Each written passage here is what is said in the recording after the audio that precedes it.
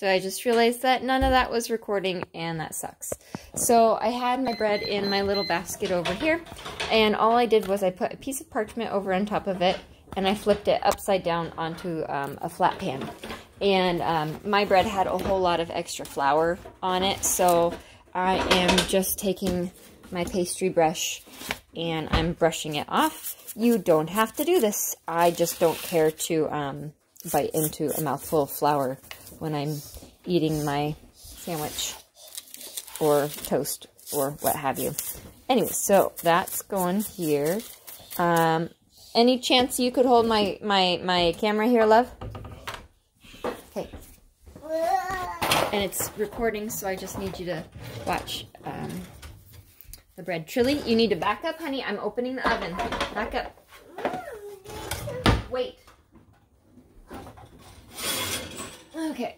I have my oven preheated to 500 here, and as soon as I put my bread in the oven, it's going to get turned down to 475. And I've got here, whoopsies, that'll happen sometimes. Oh, shoot. Time is of the essence.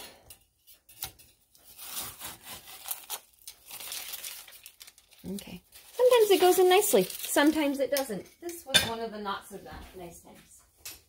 Okay, and then it's just good to cut the top. If you've got a razor blade or a safety blade or any kind of box knife that's really sharp and food safe, that'll work great. I like to cut mine kind of deep because I like the crispy crustiness that pops up from underneath it. There's some pretty cool patterns that you can find online for people who do this. Sometimes I get fancy with it. Sometimes I don't.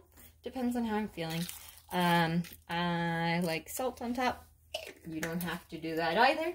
I've been told I've got a problem. But it's all up to taste.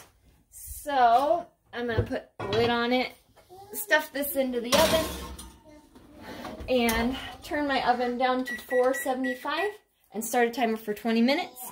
After that, I take the lid off and then bake it for another 20 minutes at 425. And then that's all done.